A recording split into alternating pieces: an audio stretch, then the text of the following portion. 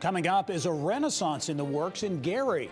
Acumen Industries is a California company that produces 5G smartphones. The company says it's moving forward with plans for a new headquarters and manufacturing operation in Gary. It could mean 2,000 jobs. And Mayor Jerome Prince is here and says more big projects are in the works. Digital Leader Academy is bringing the Silicon Valley to Hoosier high schools. We'll have details on a partnership with Plymouth-based Simba Chain to give high school students one of the most in-demand tech skills. Plus, from coal to craft spirits, I'm Mary Rachel Redmond in Jasonville, where one Fishers-based company is redeveloping a former coal mine into a farm-to-bottle craft distillery.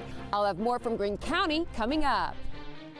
And we'll have details on those stories and much more ahead on this edition of Inside Indiana Business.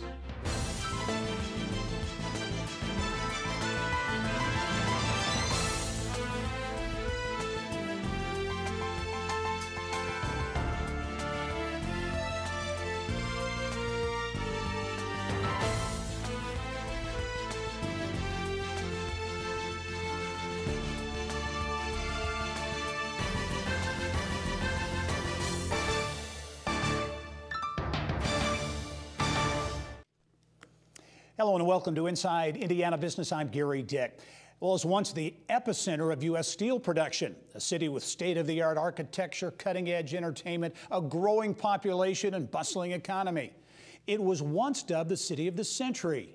Gary's fortunes, though, plummeted with the deterioration of the steel industry in the 70s. The city lost tens of thousands of residents. The economy really decayed, and infrastructure made national headlines. But there are signs of a comeback in the city known for steel mills and the Jackson 5, including an investment that could mean 2,000 jobs. And I'm pleased to welcome to the show Gary Mayor Jerome Prince with details. Mayor Prince, thanks for joining us. Thanks for having me, Gary. Glad to be here. I want to talk about some of those challenges in a minute, but more and more people are giving Gary a second look. Alliance Steel moving its headquarters, a steel operation from Illinois to Gary, $120 million investment, well over 100 jobs there. And the big announcement from Acumen, the 5G phone manufacturer, saying they want to put their headquarters and manufacturing operation, the potential for 2,000 jobs in Gary as well. These are big deals that have come to the city. Yeah, without question. And so, again, it's an exciting time for me as a new mayor, you know, outside of all the challenges with the pandemic that myself and practically every other mayor across the country has faced. There are promising signs that people are taking a second look at Gary, and we're doing everything from our side or on our part to make it more attractive and more conducive to people wanting to locate here. Yeah. As you look at, I mentioned those two big deals, but additionally, the Hard Rock Casino, a $400 million project expected to open at some point this spring. There have been improvements to Gary Chicago International Airport, which have been a long time coming as well. What is happening? There seems to be a bit of momentum in Gary now with some of these big deals. Why are these things happening now in your view?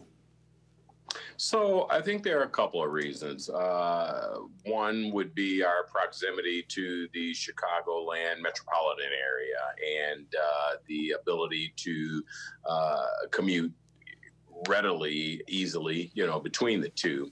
Secondly is our overall geographic footprint. I mean, we have rail lines. We obviously have an airport that's here and about 7 miles of lakefront, which is extremely attractive to persons who are looking for opportunities to reside in a community that has those amenities that we just spoke of, but at a fraction of the price that they probably would realize in the greater metropolitan area.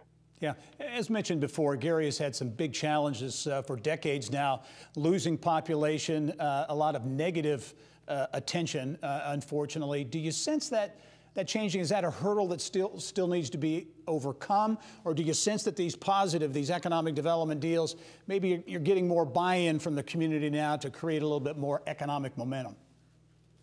Yeah, so optimistically, I'd love to say the latter is absolutely true. I do know because we've seen the evidence of it in the form of people actually relocating here from a residential perspective, but also the interest that we've seen in companies wanting to locate or relocate here.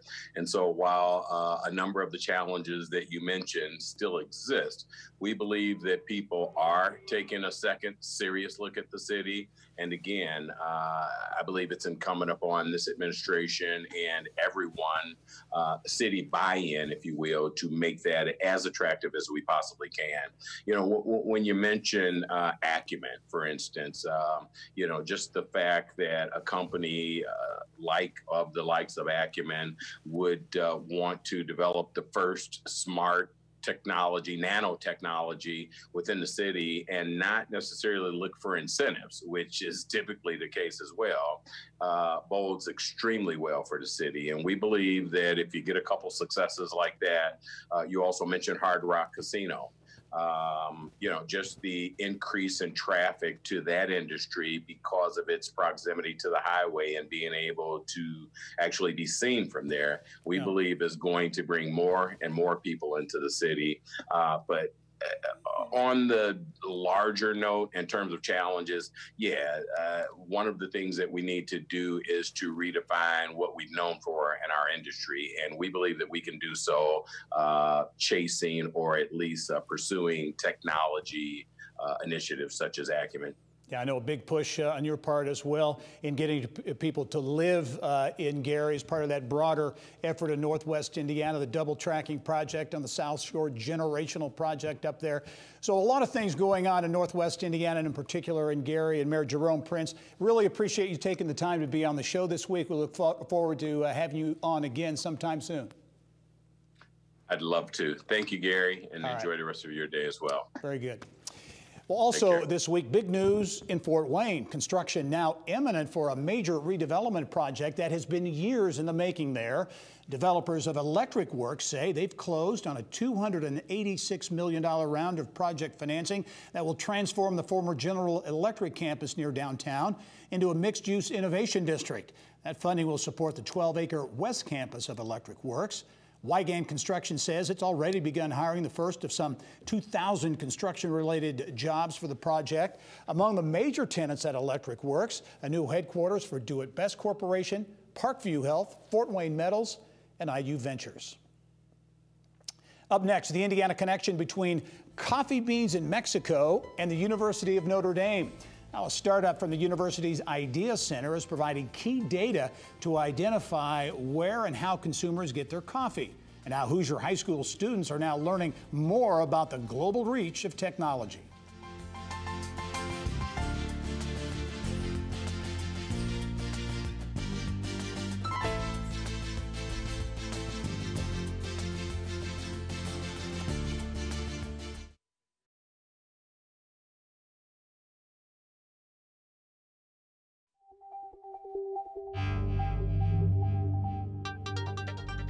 It's time now to go inside innovation, brought to you by Allegiant, pioneering safety. Well, a Northern Indiana Digital Leader Academy's partnership with SymbaChain is helping bring blockchain curriculum, one of the most in-demand tech skills, to high school students. This partnership will teach students hands-on skills they can use in college, or if they go straight to the workforce once they graduate from high school. And with more on this unique partnership, pleased to be joined by SymbaChain CEO and co-founder Joel Neidig, also Digital Leader Academy CEO and co-founder Ellen Joyce. And welcome to you both. Thank you so much. Yeah, thank you. Joel, I want to start with you. Blockchain technology, many people hear that and their eyes gloss over. As I mentioned, this is regarded as certainly one of, if not the most in-demand tech skills that's out there. Give us a basic definition of what blockchain technology is all about. Sure. It all started with Bitcoin, as we all know, but really it's a digital ledger that everybody shares amongst themselves and that you can immediately, reconcile accounts or various things. So it's imagine, just having all these banks and all businesses all connected, immediately being able to reconcile, not waiting for transactions to take days to happen. You immediately know that something's something's taken place, and everybody has access to the ledger. It's all transparency, traceability, all auditable, all those various things. So that's really what blockchain's all about, and we can definitely talk more about that. Yeah. Yeah, Digital Leader Academy is an organization, Ellen, launched out of the Idea Center at Notre Dame. You were a student at Notre Dame when this was all happening. Give us a snapshot of your organization, because you're all about connecting students into this tech pipeline. Absolutely. What we do is computer science for the 95% of students who don't want to be software developers. So we bring technology and computer science education into every single classroom, whether it be something like supply chain and logistics, manufacturing, all the way to entrepreneurship and other classes like that. Mm-hmm. As you look at this partnership, this I know is about, in large part, hands-on experiences for students. Talk about how the partnership will work. Absolutely. So we previously developed an artificial intelligence curricula that was used in a wide variety of classes. We were looking at what is the next emerging technology that we want to tackle. And blockchain, as you mentioned, is one of the most in-demand skills in Indiana and throughout the world. So we were looking at, okay, one of the key things for students is to be able to get hands-on. And a lot of our students are students who have been kind of left behind by the system, who are struggling in traditional English and math classes. So one of the key components for them is being able to get involved in the technology. And the problem with blockchain was it's extremely complicated to develop and things like that.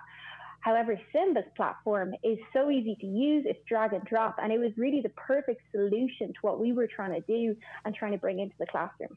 Very good. Joel, only have about 30 seconds left, but this is all about, a lot of it is about fueling that pipeline for students who want to go into college, but very importantly, the large number of students who want to go directly from high school into the workplace.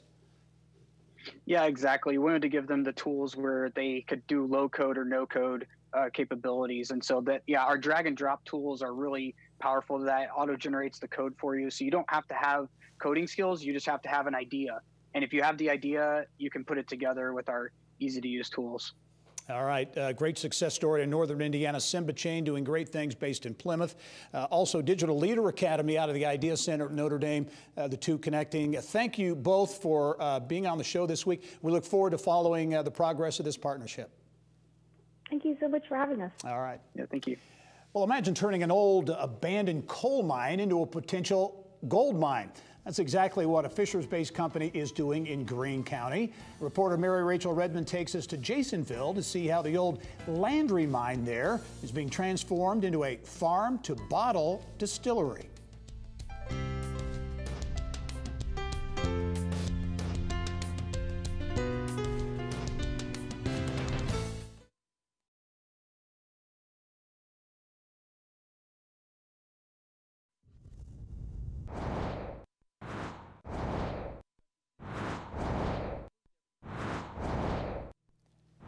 Here's what's making news now around Indiana, brought to you by Chapman Heating, Air Conditioning and Plumbing. The man for all seasons, Chapman, chapmanheating.com. Well, coal contributes an estimated $750 million plus every year to Indiana's economy. But as utility companies all over the U.S. transition to cleaner burning, lower cost alternative fuels, coal mines everywhere are shutting down, leaving entire communities to struggle in their wake.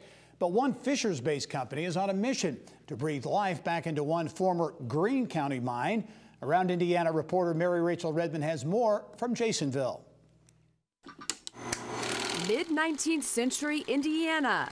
The Wabash Valley booming with black gold. It supplied a majority of our power in the region, basically the energy that all of us used in Indianapolis for many years. While coal remains king in Indiana, it's not a question of if, but when Hoosier mines are permanently shuttered, like this former Landry mine in Jasonville. This is where the former coal mine was? Mm-hmm.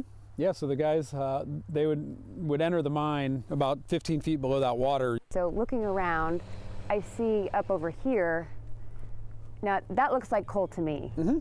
That is. So that was there was 2 coal seams here. This mine alone provided over 100 jobs. The number of coal mines that have went bankrupt in the last 3 years and the number of people that have lost jobs, what we wanted to do is bring a real solution to a real problem. That solution? a farm-to-table craft distillery. It looks hilly ahead of us. That's all going to be flat? It'll all be flat. The co-founders of Land Betterment Corp gave me a tour of the 22-acre property that they acquired over a year ago from a defunct New York hedge fund. So this old material is just left, not in the right state. You're supposed to do environmental cleanup as you mine coal.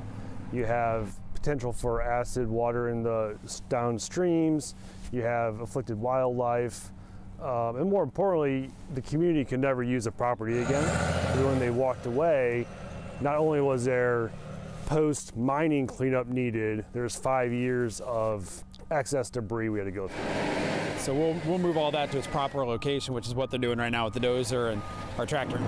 At the end of the day, not only clean up the environmental problems, but also the job and the tax-based problems that the community has. Former coal miners are already chomping at the bit. Meet Joe Wright. He spent the last decade mining at this very site and is grateful for the opportunity. Worked in the warehouse, and then went and worked underground for 4 or 5 years. It was definitely a downturn for the community, but hopefully this project will bring them back. And it's different jobs, but it's still jobs. It'll continue my employment, so that's good for me and my family. Not every community has the type of product that fits that industry. Think about a former coal miner. They are great at troubleshooting, electrical circuitry, heavy machinery. A distillery is not that different. So how much longer is this going to take? We'll be done with all the remediation over the next 4 months. So we want the community to support itself, foster new innovation and new businesses, and make folks proud again for their local communities and know that they can make a better life for themselves and their families right where they live. Mary Rachel Redmond, Inside Indiana Business. And Cole Craft Spirits is expected to open sometime next year. Also making headlines around Indiana, a Switzerland-based private asset management firm is planning another big solar project in southwest Indiana. Capital Dynamics says a partnership with Nebraska-based Tenaska will produce a 300-megawatt solar farm in Posey County that will create a small number of jobs. The company says the project will be located on up to 3,000 acres, with construction to begin next year. The president and CEO of the Northwest Indiana Regional Development Authority is stepping down. Bill Hanna has led the organization for 10 years. He's leaving to become executive director of the Dean and Barbara White Family Foundation in Maryville. Hanna helped lead many important efforts in the region, including the South Shore Rail Extension and double track projects. He also was a leader on initiatives that leverage more than $1 billion in shoreline development projects. Next, details on Allegion's most recent acquisition, how it strengthens its market position, and strategy for security in a post-COVID world.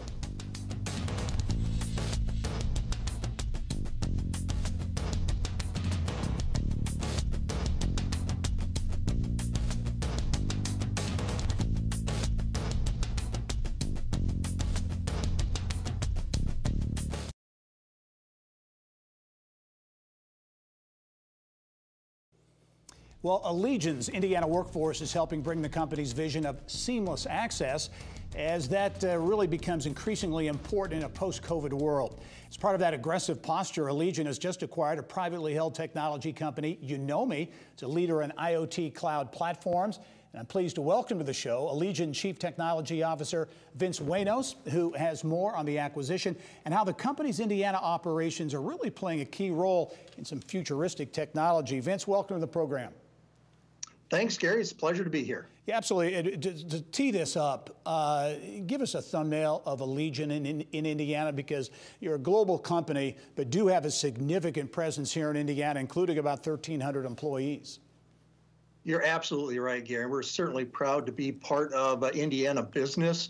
As you mentioned, over 1,300 employees spanning everything from manufacturing operations on the east side of the city to an engineering and technical center on the northeast side, and of course our America's Business Center located here in Carmel, Indiana. So we have everything from business strategy, product planning, product road mapping, to the development of those products and the build of those products right here in central Indiana. Yeah, the big manufacturing operation on the east side, part of the old Von Duprin facility. Some folks may remember. I mentioned this in the intro, Vince, but a big acquisition, Yonomi, an IoT platform. Talk about that acquisition, why it's important to Allegion.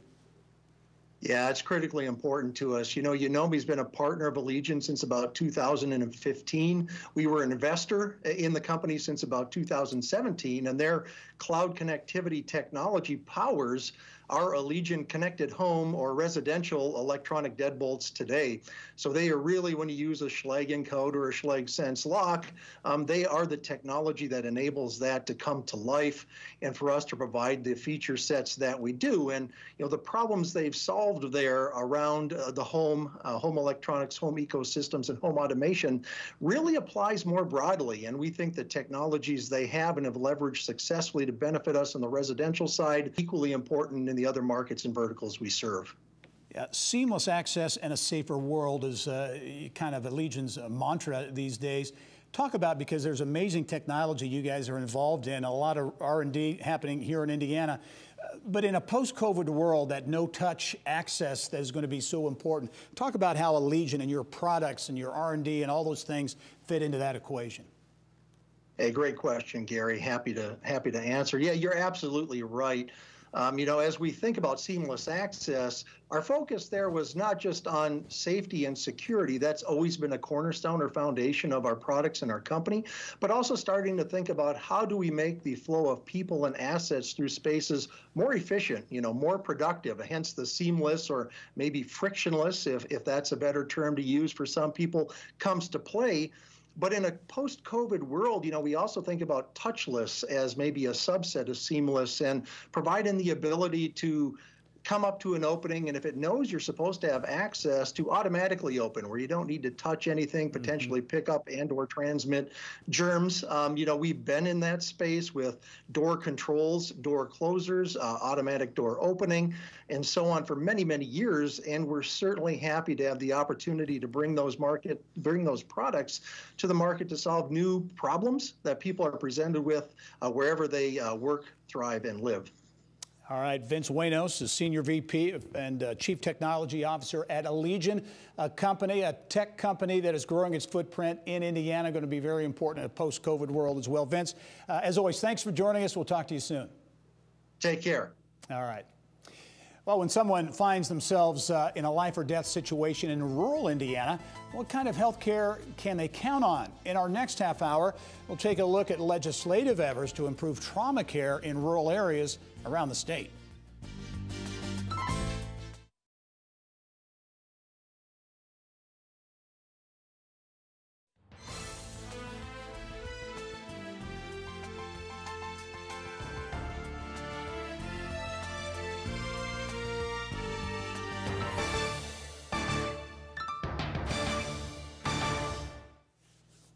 Well, injury is the leading cause of death for Hoosiers under the age of 45.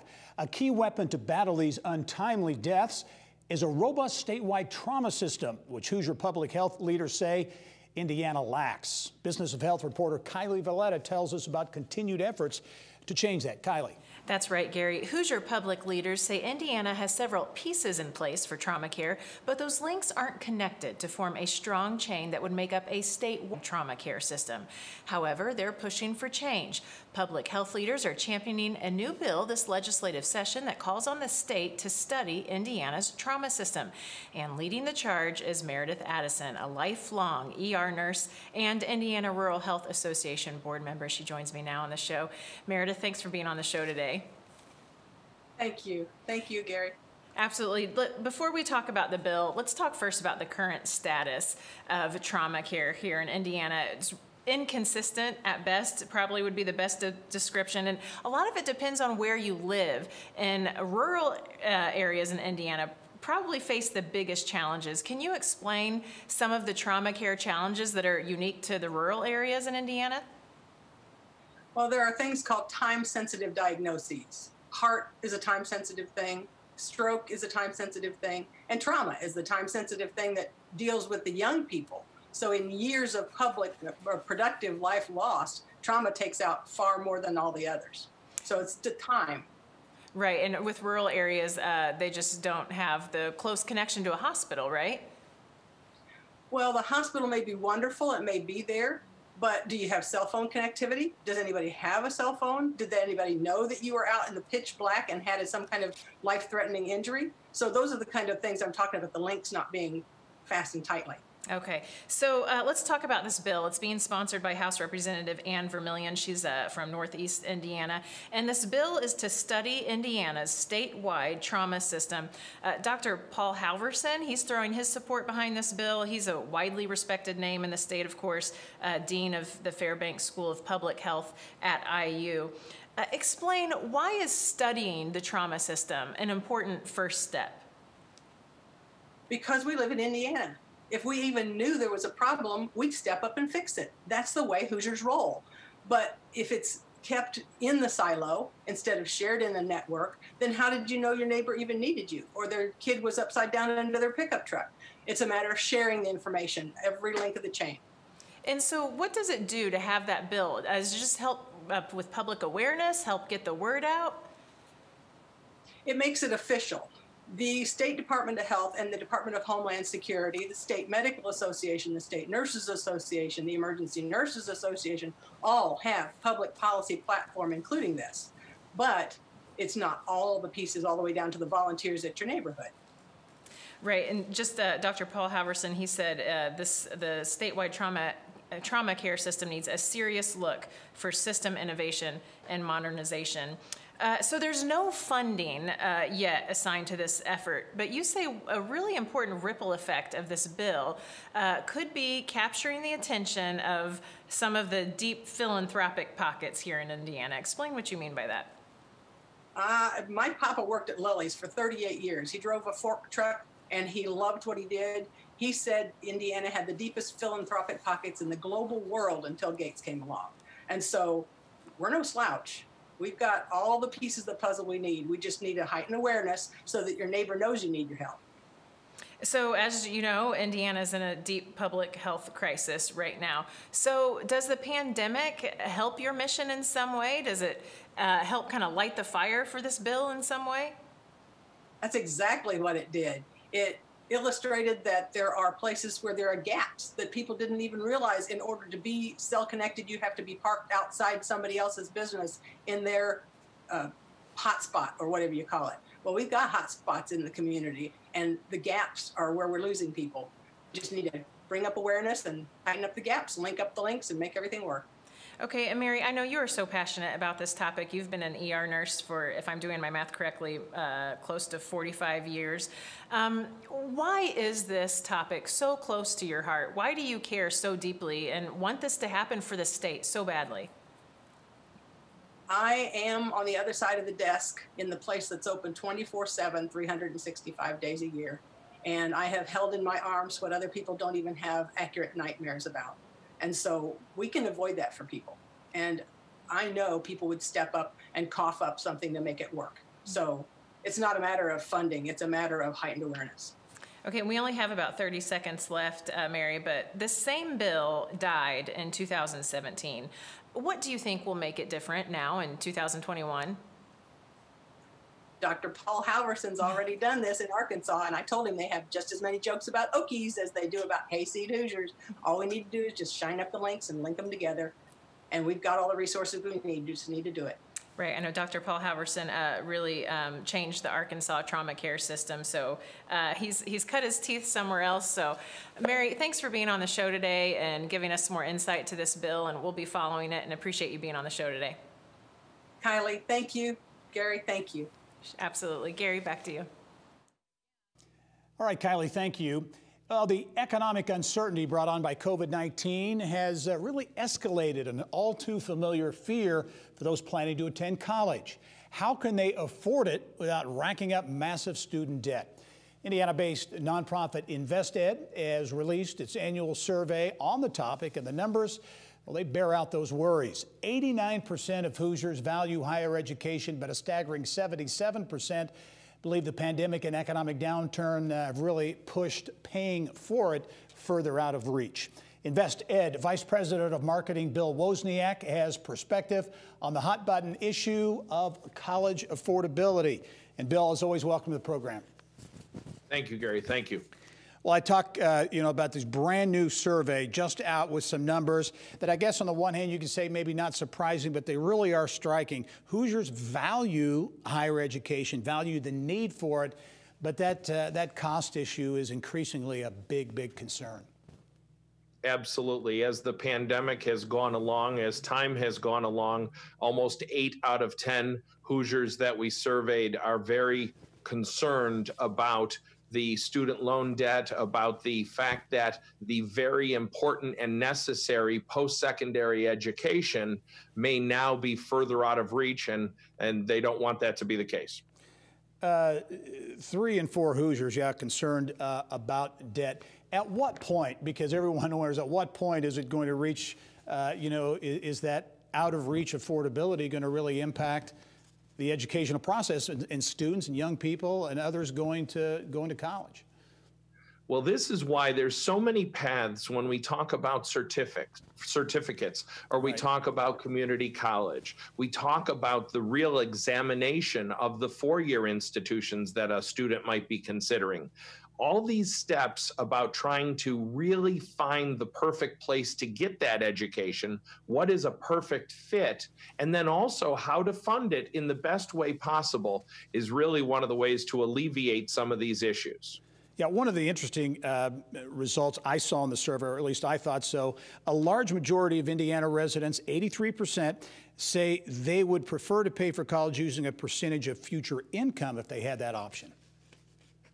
Absolutely. And so when we ask families about how they want to go about this, that is a question that always resonates in a very positive way. And as you know, different things like income share agreements and some of these creative ways to fund education, they're springing up. They're not all across the world, everywhere, every school, but they're springing up. And these types of creative solutions are something that's resonating with a lot of Hoosiers, a lot of families. And this is something that we think is going to continue on as the years go by. Yeah, another finding from the survey, Bill, is that respondents believe education benefits their company, benefits their community, benefits their state. So there's that correlation. It's a big expense many times, but companies, communities, and others see value in what education brings. When we ask the respondents what do they think about the value of this for their area, their town, their business, as you mentioned, it pulls very, very highly. People believe not only is it good for an individual, but it's good for the community, it's good for the business, it's good for the town, and it's good for the state. And so you can see how really in very strong numbers, people believe that this is something that's going to strengthen all the different groups. I'm sure one of the results as we wrap up here that you were happy to see is that respondents saying they really value these free services and the access to information about education and funding education. Always been important, but it would seem to me nowadays it's critical. When we're at the schools or we're at the different places helping families, we see the gratitude. We see how people are very thankful for the help, the information so that they can move along with this post-secondary education. But now, as you mentioned, more than ever, people want that, and we're happy to provide that. Very interesting survey results on the value of education, and also the cost of education continues to be a hot button issue.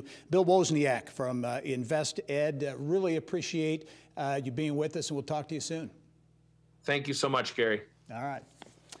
Well, Fishers-based Cool Revolution took home top honors on a new business pitch competition TV show. The sleepwear startup last week appeared on 2 Minute Drill on Bloomberg TV and was awarded $50,000 in cash and prizes for winning that competition. Cool Revolution makes a line of cooling pajamas from a bamboo-based material for women going through menopause-related night sweats. Co-founder Laura Musal made the pitch for her company on the show. And the company says in addition to the cash, the top prize includes a coaching with entrepreneur David Meltzer, who created and hosts 2 Minute Drill. Up next, buckle in for something that's never happened at the Indianapolis Motor Speedway. Cars whipping around the track without drivers. Introducing the Indy Autonomous Challenge, $1 million high-speed autonomous vehicle race. Hundreds of college students from around the globe gearing up for the world's first head-to-head driverless car race. We'll explain the technology behind the Indy Autonomous Challenge and how it could have big implications for car buying down the road.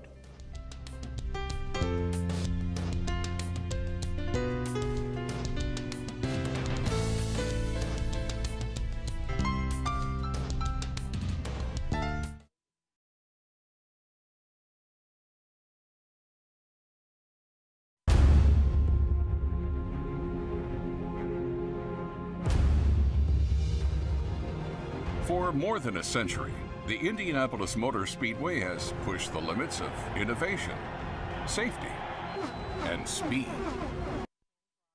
And that innovation will be on display yet again at the Brickyard when hundreds of college students from around the globe gather in October for the Indy Autonomous Challenge. Now, it's the world's first high-speed, head-to-head driverless car race, with a lot of money on the line as well. The total purse at more than $1.5 million. Now, the Indy Autonomous Challenge will put the innovation spotlight on Indiana, and the engineering and innovation could someday lead to commercialization of fully driverless vehicles. And I'm pleased this week to be joined by Indianapolis Motor Speedway President Doug Boles and Energy Systems Network CEO Paul Mitchell, co-organizers of the event, who are going to talk about what I think is just an amazing event. And gentlemen, welcome to the program. Thanks for having us. Yeah, I want to talk about, you unveiled the car this week, but first of all, Doug, this is very futuristic, very technology focused, but yet it really does get back to the roots and the history and the heritage of the Indianapolis Motor Speedway. You know, you're right. It's really strange, right? It is about the future. It is about the future of automation and transportation. But it's really why the Indianapolis Motor Speedway was created 111 years ago when Carl Fisher and his partners built the Speedway. It was to test the new technology of the day and really try to advance the way that we moved people throughout commerce and entertain them at the same time. So to partner with ESN on the Indy Autonomous Challenge is just an extension, really, of the dream that Carl Fisher had in 1909 when he built the Speedway. Yeah. Paul, give us a thumbnail description of this event. Driverless cars. You unveiled the official car, if you will, the Indy car, a very different looking. I mean, it looks like an Indy car, but with no cockpit, no driver, a lot of technology. Give us a thumbnail description, Paul, of the Indy Autonomous Challenge. Absolutely, Gary. So we've got 30 teams, the best and brightest minds from around the world, representing 30 plus different world-class research universities competing.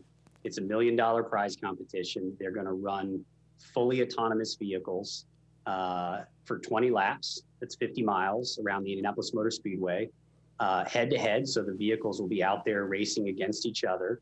And the winner goes home with $1 million prize. You know, so it's a very high stakes, but also extremely cutting edge. I mean, we are pushing automation to the absolute limit through this competition. Yeah. Well, and these cars, they're not going to be, they're going to really be scooting around the Speedway, right? How fast are these cars going to go? So these are real race cars. I mean, for those people who are Indy 500 fans and been out to the Speedway, they know that you got to have speed if you're going to be at the Indianapolis Motor Speedway. And so these vehicles will be going 180, pushing 200 miles an hour in a real open wheel race car that will look familiar, except that there'll be no driver in it. It'll be operated entirely by the computer and really the robot driver, if you will, that's inside that vehicle. Yeah. Doug, talk about the vehicle, because you look at it, it's a really cool looking car, an Indy car, but again, no driver, no cockpit. But talk about it, it's amazing technology. Operating the vehicle. And it's not just programming it to go around the track once. It's programming it to go around the track for 50 miles at 180 miles per hour plus with other cars and trying to figure out how to navigate and be the first car to cross the yard of bricks. So the technology is really, really impressive in this. And I can't wait to see what these university students are able to do with these race cars. Yeah, bringing great talented university students here.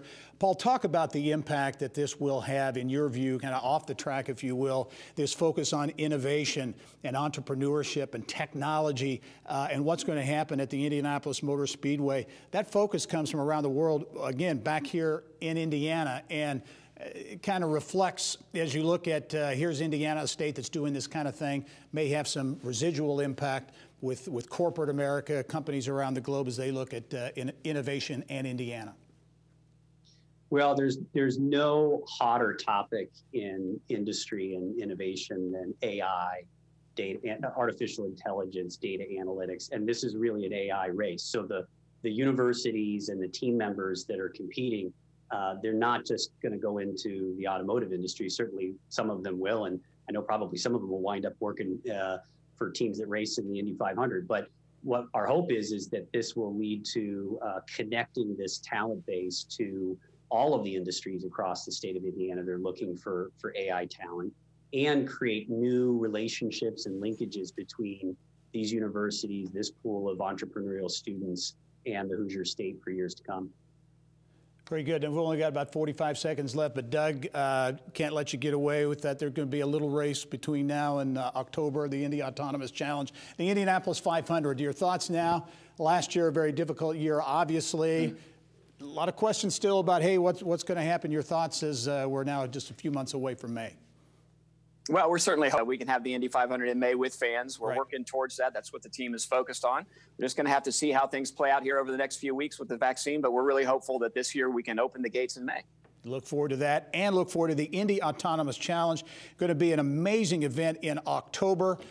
Can't wait to see it. Paul Mitchell, Energy Systems Network, Doug Boles, Indianapolis Motor Speedway. Thank you both. I know we'll be doing more stories on this between now and October. Thanks, Gary. All right. Well, the ball has officially been passed as the city prepares to host the 2022 College Football Playoff National Championship game at Lucas Oil Stadium. During a virtual handoff ceremony this week, Indy CFP Host Committee Board Chair Mark Howell said the event could generate $150 million in economic impact. And assuming the public health environment has returned to normal, more than 100,000 fans could descend upon downtown Indianapolis for that four-day event. The committee is also calling for between 1,500 and 2,000 volunteers who will be needed. Additionally, the Indy Championship Fund announced it has reached its fundraising goal of $25 million for big-time Indy sporting events, including the CFP National Championship. Well, a familiar Indiana face in government and philanthropy is putting his stamp on the next generation of corporate and nonprofit leaders. I'll be joined next by an Indiana business and political icon, former Indiana Lieutenant Governor John Mutz. Also, Indiana Philanthropy Alliance CEO Claudia Cummins with details on a new leadership institute and its mission to build strong philanthropic leaders.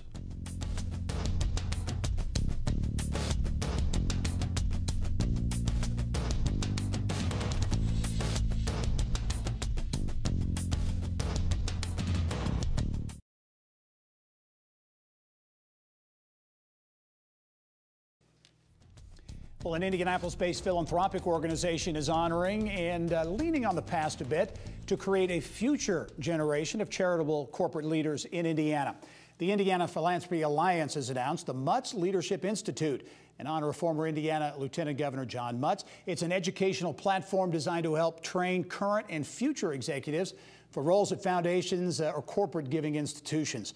And with more on the institution, pleased to be joined by John Mutz and also Indiana Philanthropy Alliance CEO Claudia Cummins. And welcome to you both. Thank you. Absolutely. Claudia, I'll start with you. Give us a thumbnail description of the Indiana Philanthropy Alliance and how it fits really into a larger picture of a city and a state that is really focused and has a rich heritage when it comes to philanthropy and giving. Yeah, Indianapolis and Indiana in total are really unique in the national landscape in the philanthropic field. We have, the IPA has over 200 members and they're located throughout the state. We have one community foundation in every one of the 92 counties in the state. And together with the private philanthropic efforts that are underway through the larger organizations like Follinger and Lilly Endowment and others, coupled with the corporate philanthropic community, we see over an $850 million impact annually in the state of Indiana. Wow. We also are home to the nation's first and strongest school of philanthropy and so many other rich assets that make us unique in the nation. Yeah, Claudia, talk about the Mutz Philanthropic Leadership Institute. It recognizes really an iconic business and political community leader in our state. What are you trying to accomplish? What will be accomplished in your view with this institute? Yeah, well, last year we worked on our strategic plan and we interviewed philanthropy organizations across the state and learned one of the greatest pain points is the future talent. We need a new wave of strong leadership in order to continue to advance social impact throughout the state of Indiana. And we simultaneously were celebrating our 30th anniversary. So it made it a really great time to celebrate our past and our founding by John Mutz while preparing our future through the creation of this opportunity for emerging leaders and those that exist in leadership but are looking to level up. Yeah, I'm going to talk about that first class in a moment here. But John, why is this important to you? You know, in my opinion, there are few that rival the contributions that you've made over the years in business, in politics, philanthropy, community support. You've done a lot of things. Why is giving back in this way with the Philanthropic Leadership Institute important to you? It's important to me because we are training and hoping to train a new wave of leaders for the philanthropic organizations across the state. And this is a new wave of people who will better understand how much can be accomplished in the philanthropic sector. For example, we will be able to have in every county, just because there's a community foundation there, they are the ideal organization to call the meeting. They're the ones who bring the community together to talk about opportunities and problems and what they can plan for in the future. Those are reasons I care about it in terms of community development. But overall, I think for a democracy to endure, as we have in the United States, I know there's a lot of people questioning that right now with what's going on, but the fact is that I don't believe a democracy can succeed long-term without an independent sector, a philanthropic sector that gives those who are not heard any other way, a way to express themselves as far as society is concerned. Yeah, well put. Claudia, very quickly, you're just introducing your first class. What are they going to be doing? What are some of the experiences they'll be getting? Yeah, this class represents every corner of the state. We're super excited about them. They are going to be having a cohort-style monthly experience where they will focus on different topics. First up is the history of philanthropy and what's next on the horizon nationwide for the field. Very good. Only have a few seconds left, but John, before we go, I do want to mention anyone looking for a great read. There's a new book out on John Mutz, Your Life Examined. Basically, I had the good fortune to cover you as a news reporter, a Cub reporter back in the day, and covered a lot of big stories around things you were doing. This book really does chronicle some cool things that happened in Indiana, and you were a big part of it. Well, I appreciate that a great deal. I'm also honored by the philanthropic sector to put my name on this program. It's something I care deeply about. It's important to the future of the state. Very good. Well, it's going to have an impact, I am sure. The Mutz Philanthropic Leadership Institute. John Mutz, also Claudia Cummins, the president and CEO of the Indiana Philanthropy Alliance. Thank you both for joining us. We'll talk to you soon. Our pleasure. Okay. Well, I'll be right back after this. Stay with us.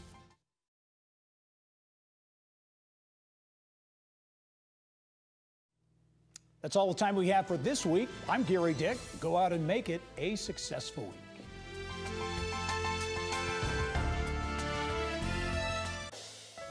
Inside Indiana Business with Gary Dick is a production of Grow Indiana Media Ventures with support from WFYI Productions.